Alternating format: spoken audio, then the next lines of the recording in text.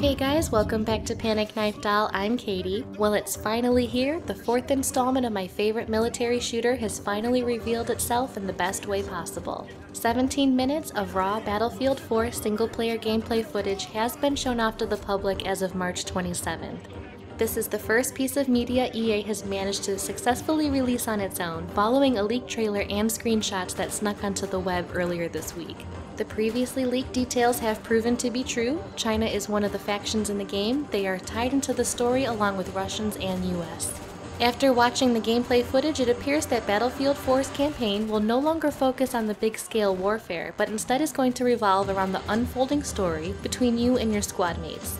Players will have to learn how to work together in both the campaign and multiplayer, issuing squad orders, which is a new feature to the game. As expected, Battlefield 4 brings beautifully crafted locations constructed with some of the best art and sound design in modern shooters. Frostbite 3 is gorgeous. Faces are more realistic, the lighting is more natural, destruction is even more devastating, and dust particles look even better running in the engine than they do in real life.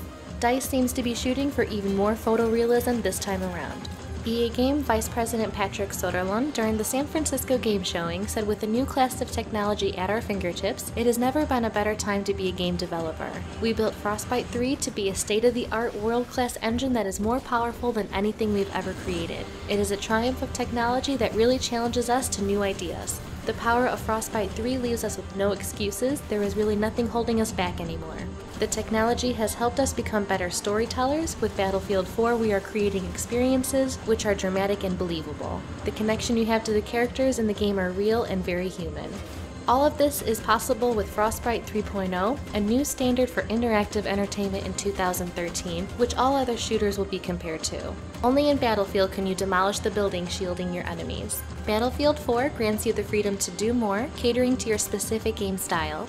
In addition to its competitive multiplayer, Battlefield 4 features intense, dramatic, character-driven campaign that starts with the evacuation of American VIP from Shanghai and follows your squad as you struggle to find your way home. The gun mechanics seem to be the same as Battlefield 3, which is fantastic since DICE pretty much nailed it the last time.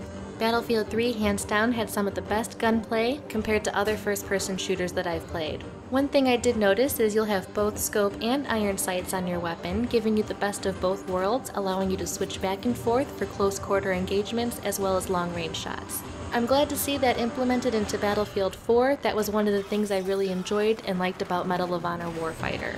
Battlefield 4 will hit store shelves sometime in fall of 2013. It'll be available on PlayStation 3, PlayStation 4, PC, Xbox 360, and presumably the next generation Xbox as well. Subscribe to make sure that you don't miss any upcoming Battlefield 4 news, and check out the description box for the link to the 17-minute gameplay footage. That's it for now, but I'll see you next time. Thanks for watching. You'll back me up, right?